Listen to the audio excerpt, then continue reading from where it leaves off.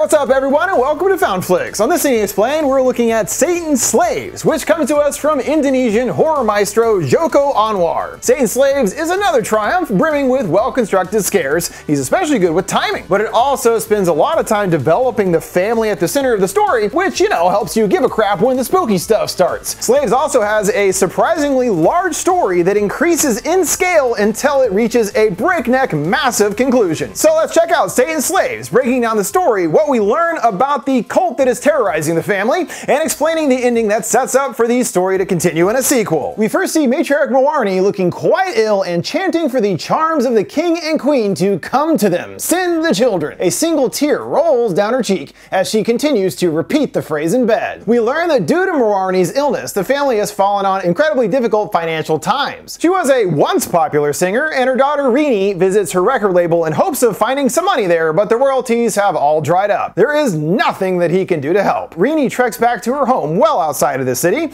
walking through a forest during a storm. At home, she's immediately overwhelmed by her younger siblings, Bondi, and the youngest Ian, who is deaf. And we can tell that the family is quite strongly bonded. Her papa is busy fixing up things around the house, and she informs him there are no more royalties. She then chides him for mortgaging the house in the first place, but he argues that he didn't have a choice. They needed money for Mama's treatments. Besides, it's technically her house anyway, and not even his to sell. A bell rings and Bari gruffly orders her to tend to her mother. She confronts Bondi, "Didn't you hear the bell?" But it's obvious the boy is terrified of her, wondering why Mama isn't still in the hospital. Well, because we ran out of money, and Rini stresses the importance of helping Mama. She is still family after all. Rini comes to her, still weakly ringing her precious bell. She checks her out to see if she is hungry or what the deal is. Mama smacks a bowl right off the nightstand, proceeding to scream, ringing the bell even harder, and begins to convulse. She's staring deep into a corner in the room. Rini stares up but can't see anything there. Suddenly, the tantrum stops and Mama passes out. Rini's still staring up into that mysterious corner. Later, Papa puts on one of his wife's records, which is a sappy ballad. He tells Grandma outside sewing on the porch that it's time to come inside. Then his oldest Tony comes home and has sold his bike to help with the family's financial struggles. While Papa isn't totally disconnected from the family, it's obvious that Rini more or less manages the entire clan. While cooking, Bondi is curious about something his teacher said at school. According to her, at a funeral, after the last person leaves, walking 40 steps, it causes the dead person to wake up, just for a bit though. Rini, along with the family overall, aren't superstitious or believe in the paranormal. Rini joking, "How would you even know that they came back? Would he put cameras in the casket?" Tony joins his siblings, and as she didn't expect him to be home, she didn't make him any food. He's not bothered, he already ate earlier and doesn't care for her cooking to boot. He pulls out a bag of beef, sharing it with his delighted brothers. She's curious where he got the money, and seeing that his watch is missing, she already knows. The bell tolls, and Tony and Rini discuss about if he's combed her hair yet. "Tony!" Mama weakly croaks, calling for him. He is kind, caring, and gentle with his ailing Mama, combing her hair and fantasizing about when she gets better and they can play music together. A big chunk of hair then falls out to his shock. A window crashes open, and he turns back to Mama looking wide-eyed. He brushes it off, promising to get her some hair cream in the morning. Later, Rini spots her dad talking to his wife, overhearing something about asking for pity for the children. She creaks the door open, and he grunts for her to go to bed. In the dead of night, everyone is asleep, and Mama starts ringing her bell. Rini rises from her bed, dreamily following the sound. She enters her mom's room, baffled to see her standing by the window in a white gown. "How are you standing at all?" she asks. Rini places a hand on her shoulder, yet the bell keeps ringing. She sees that Mama is still in bed, so then who the heck is that? She slowly turns back, and the entity stares back with a deranged, toothy grin, but looks just like her Mama. She wakes from the nightmare, yet things start playing out exactly like in her dream. She follows the same path and shockingly sees the woman at the window again. Mawarni says nothing, staring blankly outside. She puts a hand on her shoulder again, but no one in bed this time. She looks back to her with her mouth agape, and she collapses to the floor like a sack of potatoes, dead. The rest of the family rush to her side, and just like that, she is gone. They hold a funeral for her, wrapping her body in funeral sheets. Dad thanks the Ustad for all of his help, learning that he is new to the area. He notes that he hasn't seen their family at the local mosque,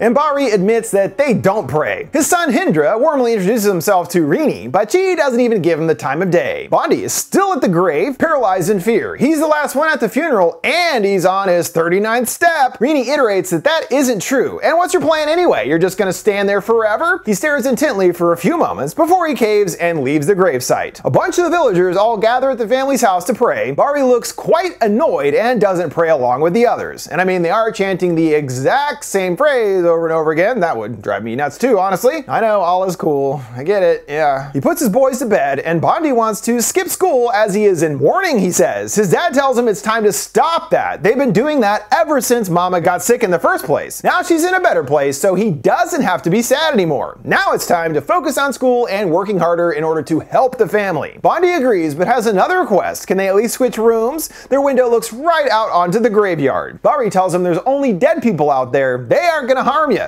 It's the living ones you need to worry about. Muggers, burglars, and the like. Bondi is clearly scared and signs to Ian asking if he is as well. His little bro rips on him, and Bondi, frustrated, says he's not scared and rolls over to get some sleep. Oddly, Bari says out of nowhere that he has to leave the family to go make some cash. If they don't get some, soon the bank is going to foreclose on the house. They won't be able to contact him due to the phone line being cut, and Dad sighs they'll be fine without him, promising to be back as soon as possible. Bondi is unable to sleep and is drawn to the window. He does see someone out there, and Ian gives him a startle. He's all, "Look outside, it's a zombie!" But when seeing that they have a flashlight, they assume it's just the caretaker. Tony is listening to the radio in his room and just about to depart for Sleepy Town. Mama's bell ringing wakes him up. He presses up to her door, still hearing the bell's tone. He slowly opens the door to the darkness, and the bell is there floating in the air. It quickly drops to the ground, and Tony runs in terror back to his bed. It's another chaotic morning in the house with Rini trying to get all the boys ready for their days. Tony has a gift for the boys in the form of a Viewmaster. Bondi excitedly yoinks it away, clicking through the slides. Ian wants to play with it too, and his bro tells him he's gotta wait. Count to 100 first. It's called Sharon. Ian, annoyed, picks a booger, rubbing it on him to his brother's disgust. Rini goes to fetch some water from the well, and when passing a mirror, it appears that there are two people in the reflection. She becomes unsettled and double checks, and with nothing there, assumes he just imagined it. Bondi plays with the Viewmaster on his own, clicking through these shots of lovely vistas, until he gets to one that's just an old stone shack. The next one gets even closer to an open window. He clicks again, and Mama is there in her white dress smiling evilly. It scares Bondi, yet he returns to the slides, seeing a window with blue shutters and a park bench out in the woods. Ian is playing hide and seek out in the hall, flanked by a photo of Morarni in an outfit that closely resembles that ghostly incarnation we've already seen. Grandma knocks furiously elsewhere. Ian runs his hand along the wall, feeling the vibrations. He flings open the door, and she happily rolls into his arms. "Found you, Grandma!" Fun. Tony is back to listening to his radio in bed, and it tunes itself to another frequency, playing that same song of his mother's. He changes it back, and the radio keeps tuning itself to Mama's song. The bell rings, and he turns off the radio to listen harder. He turns it back on, hearing Morarni groaning for him through the radio. He quickly shuts it off and shoves it away. Morarni is now in his room, requesting for him to comb her hair, and Tony discovers her hairbrush on the ground. She begins to rise and spins around to face him. Tony flips the light on, and she vanishes along with the brush. Sometime later, Ian wakes up and has to use the restroom, trying to get his brother to tag along, but he just falls back to sleep. He chooses the well room for his urinary needs. Soon, a POV shambles up from behind, but it's just his bro joining the pee-pee party. When they go back into the house, Ian is stopped in his tracks by something. Bondi doesn't understand what he's seeing, and Ian points down the hall. Bondi grabs a sheet, and they tiptoe down the corridor, the picture ominously overlooking them. He throws the sheet into the air, and it drapes over an obviously invisible form. "Rah!" they yell, chasing after the boys. They shriek, drawing Rini to them, explaining they saw a ghost. Ian saw it too. He fibs that he didn't see anything, and Rini is convinced that they just imagined it. Tony isn't feeling as skeptical after his experiences, and brings some of his mom's belongings to her grave, including the bell, hoping that this will allow her to find some peace. However, despite the entity resembling his mother, it's not actually her. And it's thanks to Hendra that we learn a bit more about what's going on here. He mentioned seeing something unsettling at their mother's funeral, a very strange woman. That night, he returned to her grave, but found nothing there. And it must have been Hendra that the boys saw there that night. Unfortunately, his initial fears were confirmed a few days later. He happened to be walking by their house and saw that same lady staring down from the window. He clarifies that yes, it does look like her mom, but the entity was never human. Evil entities can not only possess people's bodies, but also imitate their physical appearance, and that's what's going on here. This evil entity is taking on Morarni's form to screw with the family. Hendra proposes they should move out of the house, offering for them to stay with him. Rini turns down the kindness, deciding to wait until their dad gets home. There is a brief moment of Grandma struggling to get to her feet, and when Rini comes home, there's no sign of her. It's Bondi that finds her dead in the well, disturbing him to his core. The villagers gather for another funeral, with the story being told that she tripped and fell in the well. After what happened, Bondi is deeply traumatized with a low body temp and the shivers. Rini thinks that he must be in shock. Even she's in shock too. She puts Grandma's wheelchair away and notices a letter letter that she was writing addressed to someone in Jakarta. Thinking it must be a clue, she enlists Hendra to give her ride into town. They track down the address to a scraggly man Budeman's place. They explain that their grandma wrote the letter and are hoping that he can help save them. He scolds them for opening other people's mail, but still invites them inside. Turns out he had quite a history with grandma, as they were friends all the way back to their schoolyard days. They were super close, but never dated. In fact, it was his best friend that she ended up marrying. They went on to have one son, Bari. There are some troubling aspects as we learn. When Bari wanted to marry Mawarni, her parents refused to give their blessing, because back then being an artist wasn't considered dignified. Not now necessarily either. It took a lot of time for her mama to bear a child, and there was a lot of friction between her and her grandma. Rini is confused. As far as she knew, her mom and grandma were always close. Yeah, but that wasn't until after she was born, he clarifies. Then when Mawarni got sick, grandma grew suspicious. She always believed that her mother didn't ask for children from Allah. Well, who else could you ask? Why, Satan, of course. Rini is still not believing all this kind of stuff. Isn't it all just made up? Well, her grandma certainly did believe. And if Rini doesn't, why would she be here in the first place? Budeman determines that something odd must have happened at their house. That's it, right? Back at the house, Bondi is still not looking well and mumbles, "I don't want to," several times before completing the alarming phrase, "Kill my brother." Budeman hands over an occult magazine with an article that he wrote, hopeful that it might help them out. There's a worrying moment when the door bursts open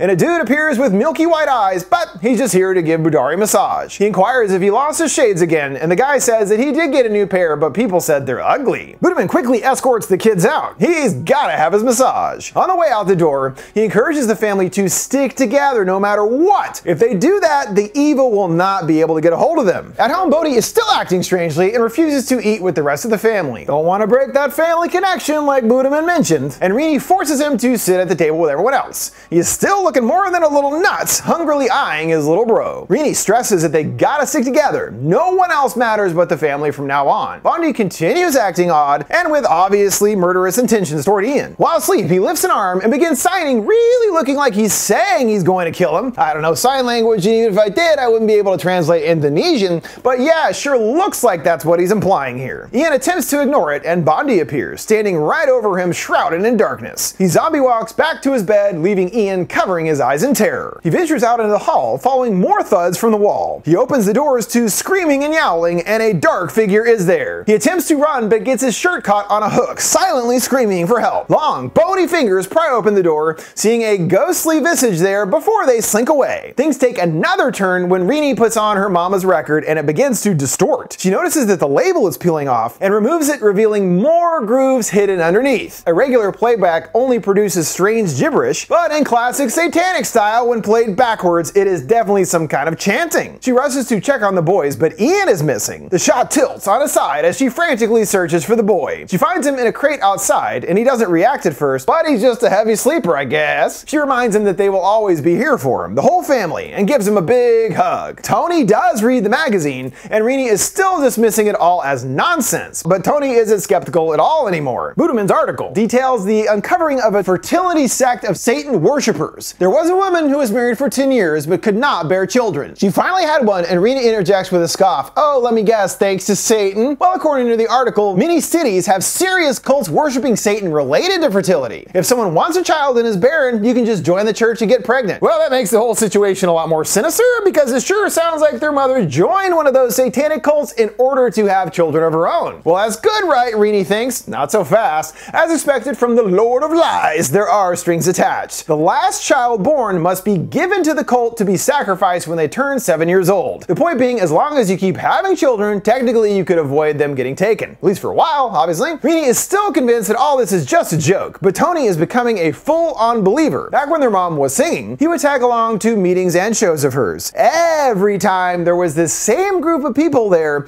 but they never interacted with anybody else. He shows proof of this from an old photo book pointing out various people in the shots. Maybe they were schoolmates, Rini considers, but no. Tony even asked them who they were and they said nothing. So they must be members of the satanic cult their mother was also a member of, and it is indeed quite real. And also, as soon as this whole 7 years old thing was mentioned, I'm like, Well, how old is Ian? Well, surprise, surprise, he turns 7 in a scant 3 days. Just as Budeman mentioned, the child can only be taken if the family gives him up, and of course, they're not gonna do that. There is one part that he still can't believe, saying that the living dead will be the ones who actually come to collect the child. That's too much for Rini too. If it was something, I don't know, more realistic, but the living dead, come on now. She tells him to stop reading that trash and gets to cooking. Ian waits patiently while she sets up the table. Out of nowhere, Grandma's wheelchair rolls itself right in, stopping behind her. Rini sees her in the glasses reflection, but not in reality, her first glimpse of something completely unexplainable. They enlist the ustad to check things out in the house. He checks her room and their mother's, but says that the dead don't really bother the living usually. It's actually other beings taking the form of a loved one to tear the family apart, just as his boy said earlier. Rini is curious if they are safe now, and he admits that all they can do is ask Allah for help so nothing will disturb them. There is the issue of the family's own faith. Do they pray? We know they don't, but Rini says they do know how, implying that they were religious at some point but turned their backs on it. He really thinks that they need Allah's help on this one, and you gotta pray wholeheartedly, or otherwise the evil can seep right through those cracks. Rini cleans herself up in the well water and catches a watery glimpse of the ghoul there. She wipes away the water and she's gone. She's now convinced to at least give the prayer thing a real try and begins to do so. Meanwhile, in the boys' room, the door opens on its own and Ian runs to slam it back. Rini concentrates deeply, spotting the white lady lingering in the window. Ian peeks out from his bed, seeing what looks like his grandma there. She howls at him and he hides back under the blankets. The white lady now appears in the room with Rini over her shoulder. She can feel someone watching, cautiously looking behind her. She keeps trying to focus and the lady is back. She flings up the fabric, covering Rini as it grows larger and larger inside, trapping her within its mass of cloth. She's freaking out as long clawed hands crawl towards her. The lady lifts up her head and gives her a crooked smile. This incident sends them over to the ustad to take up their offer of staying over. They know for sure that that isn't really Mama, a jinn they suggest. Well, there are other beings besides them, and they have all been around long before since religion even existed. As for what they want from humans, well, to harvest their souls that they planted, of course. Unfortunately, according to the article, there is no way to actually defeat them, but you can disobey their rules. Again, if they are able to stick together, they won't be able to take Ian. Although there's another disturbing detail. The women in the cult don't actually get pregnant by their husband, but by other men in the cult. This strikes a chord with Tony. He couldn't help but wonder why the four of them look so different from each other. Rini counters that many siblings do, but not to the extent of them, he notes. Kind of alarming, actually. If that is true, then Dad must have known something about the whole cult thing, I'd wager. How would all that be going on and then you're like, wait, that doesn't look like me when your kid's born? There's a call from Budeman. He must have found something, and Hindra is more than happy to go on his own, smiling he'll come home right after he's dead. The ustad wants to hold a mass prayer at the house, inviting the whole ass village to put their prayer powers together. He tells them that houses in which the residents don't pray makes them more easily occupied by Satan. And it's really hard to get rid of that guy, trust me. Now word from this week's sponsor, HelloFresh, America's #1 meal kit. They're here with an answer to an age-old question, what's for dinner? With their meal kits, it takes all the trouble out of figuring out what to eat. And with their huge variety with over 45 recipes to choose from each week, you'll never be bored. I love HelloFresh for a number of reasons, starting with the fact that they ship right to your door. Each box contains pre-portioned fresh ingredients, so there's less hassle and no wasted food. Cooking couldn't be easier too, thanks to their included recipe cards with step-by-step instructions and pictures. That way you'll be enjoying delicious home-cooked meals in no time. Maybe you need something even faster, and luckily HelloFresh has a lineup of quick and easy meals, including meals that can be made in 15 minutes. Everybody's got time for that. We've all heard that breakfast is the most important meal of the day, and HelloFresh agrees. That's why they're giving all subscribers free breakfast for life. As a special offer to our viewers, go to hellofresh.com/endingfree and use code endingfree for free breakfast for life. One breakfast item per box while subscription is active. That's free breakfast for life at hellofresh.com/endingfree with code endingfree. Hindra makes it to Budeman's, and he acts a bit standoffish without Rini there. He's adamant that he's here to help the family, and Budeman hands over his newest as of yet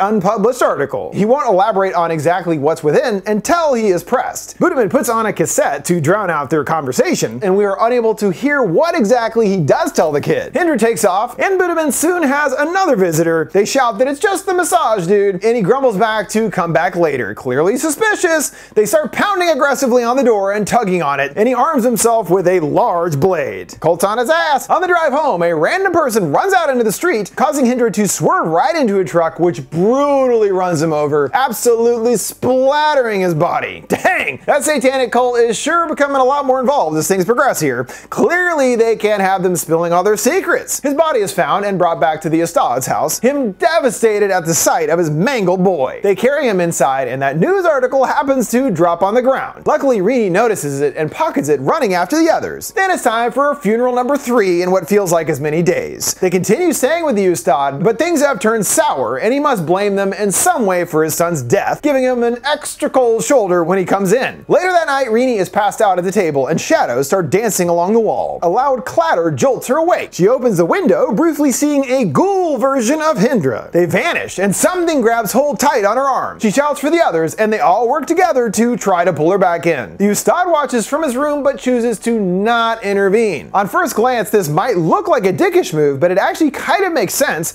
as the family have to depend on each other in order to survive this ordeal. They're then surprised by someone else at the back door, but it's just Papa finally home from his mysterious trip, telling him it is time to come home. The kids fill him in on all the madness that has happened in his absence, leaving Papa a blubbering mess. He pulls himself together, and the plan is to pack things up tomorrow and move to a flat downtown. Rini finds Bari in Mama's room, and he apologizes for leaving them alone. She believes that he has more to apologize for, bringing up that conversation they had the night that Mom died. He defends that all he did was wish her well, but also believed that his children shouldn't have to suffer anymore. To Rini, this means that he more or less gave up on her, wanting her to pass on to make things easier. Elsewhere, the evil strikes again when Tony takes Ian to the restroom. The door slams shut, trapping the boy on the other side. Papa manages to bust it down, seeing Ian getting dragged down into the well. He hops right in and scans the murky waters. He's under there for a concerning amount of time, but is able to rescue his son. They send down a rope and bucket, and he strains his way back up the walls. The white lady starts emerging from the water, her face covered in dark hair. And it actually appears to be Grandma again, not Mirwani. Seems like she's got a problem with Ian specifically for some reason. They notice outside there is quite a gathering of people all adorned in black. Who are they, Dad asks. It's obviously that satanic cult that Mirwani was a part of, coming to collect their trophy. Rini screeches, "What do you want?" And her dad takes her by the arm back inside. We now see they have the whole place surrounded, and wow, there sure are a lot of these guys. Grandma's wheelchair squeaks into the room and launches at Bari. Man, even after death, she really hates this dude. They run and end up getting separated from the younger boys, trapped in a locked hallway. A big wind whooshes in from outside and begins to suck Ian towards it, that same figure waiting for him in the shadows. Ian keeps hanging on, hopeful for his brother hiding nearby to lend a hand, but he is frozen, paralyzed in fear. Meanwhile, Papa begs for his wife's help. He cries that this is all his fault and begs her for forgiveness. It's his fault, eh? Wonder what that means. Well, stay tuned for part 2, Communion. Ian can't hold on for much longer, and Bondi finally springs into action. He yoinks his brother, and the door closes, launching the entity back. All the doors open up, and the family share a grateful group hug. Papa has had enough and confronts the cult, spitting, "You won't take my children. If you dare, come get a piece." They all stand with no reaction, and Tony brings his maddened father back inside. The cult all hold up their hands and kind of twinkle their fingers as though they're dropping something, and it appears they straight up teleport, Tony reporting that they are all gone now. Huh? The next morning they get to work packing up the house, and Dad is hopeful that Allah will allow him to work hard and one day they can get the house back. Well, maybe not, Tony suggests. The plan is to drop all their stuff off tomorrow, and then they can celebrate Ian's birthday at midnight, to which everyone enthusiastically agrees. The family is closer than ever, singing songs together on the couch and waiting for that car to come and pick them up. You might think everything's gonna be okay. Sorry, there's still about 15 minutes left in the movie, so no such luck. Time ticks by, and there's a hopeful knock at the door. It's the Ustad, who's heard that they're moving out and wishes them glad tidings. Rini decides to go for a walk and treks out to the eerily quiet forest nearby. She spots some seeds of some kind on the ground, staring at one curiously. I think the cult dropped those. The Ustad feels guilty about not helping them yesterday, saying that he is still in shock over his son. Bari is compassionate and wants him to think of his kids as his own. Rini returns and night falls with still no sign of the car. They decide to get some sleep for now, but plan to wake up at midnight to still surprise the birthday boy. The Ustad wants to stick around too, complaining that it's lonely at home. The electricity suddenly cuts out, but it looks like the whole area is in a blackout, so nothing to worry about, right? They gather some lanterns and hit the hay for a nap. Rini is just about to fall asleep, but her eyes shoot open, remembering that article she found after Hinder died. It's tellingly titled "The Devil's Master Plan to Spread a Seed," the shot going all off kilter again, and this once more indicates a much larger conspiracy and plan at place than we could have ever suspected. unexpected. She wakes up Tony asking if he's seen Grandma, and it's only Ian that has seen her. There's more to the cult's rules, as they don't take the last child for sacrifice, as it is in fact an offspring of Satan. This leads her to consider that Grandma's spirit was actually trying to help them to warn them about Ian. Tony dismisses the whole thing as ridiculous. They've taken care of him since he was a baby. She also learned that the cult showing up is only to leave a sign for their shepherds, and they actually return later to take the child. And it's like the seeds are left to let them track where they're supposed to go. Right on cue, Mararni's pesky bell jingles, accompanied by shuffling footsteps. They peek outside, seeing the white lady ascending the stairs. They open it once more, and she's closer now. In the other boy's room, Bondi wakes up to Ian strangely talking to himself. Didn't seem like he could talk before. He thanks someone for their loyalty, and Bondi is confused by what the heck he's doing. "I'm just talking to my friends, son," he says, and begins to giggle evilly. He walks out still laughing in a sinister tone, and it looks like that article was right after all. Ian is a child of Satan. Well, happy birthday. He looks over to the window, seeing two white sheeted figures there, and leaps under the bed. The front door swings open, and Mama's feet stop right in front of Bondi, the boy doing everything he can to stay silent. The Ustad awakes from his slumber just in time to be overwhelmed by a gaggle of pokongs, Indonesian ghosts. He recognizes his son amongst them, and more shove their way inside. Papa is still in bed and finds the bell in his hand and rolls over to his wife, reaching out and groaning. He locks the door behind him like, "Ooh, nuts for that, dude." He tramples around the house to find his kids, and in the main room find the Ustad with his throat ripped out. Bondi shouts for his papa, and he retrieves him from under the bed. But what about Ian? Mom's bell starts ringing, and footsteps stomp down the stairs. Rini peeks out, hearing Ian still giggling. He's so happy now that he's Satan's son. What the heck? He strolls down, followed later by the white lady. They ask again about Ian, and we know that he must stay here. Marnie begins to sing her dulcet tones, and they all shuffle out. Coming to quite a sight, Ian is there saying, I'm here, Papa," flanked by the legion of ghouls and more of Satan's souls. The horde descends upon the house, and there is nowhere to go. It looks like all is lost, as pounding continues on the door, it beginning to burst right off the hinges. And we see that it's Grandma once more doing her best to hold the mongrels at bay. Really doing the unsung hero's work here, I have to say. Budaman storms in with the best timing ever, getting them to hurry along, and everyone piles into his van. He struggles to get it turned over as the crowd quickly approaches. I always wonder about this too. If I was in this situation, it's like,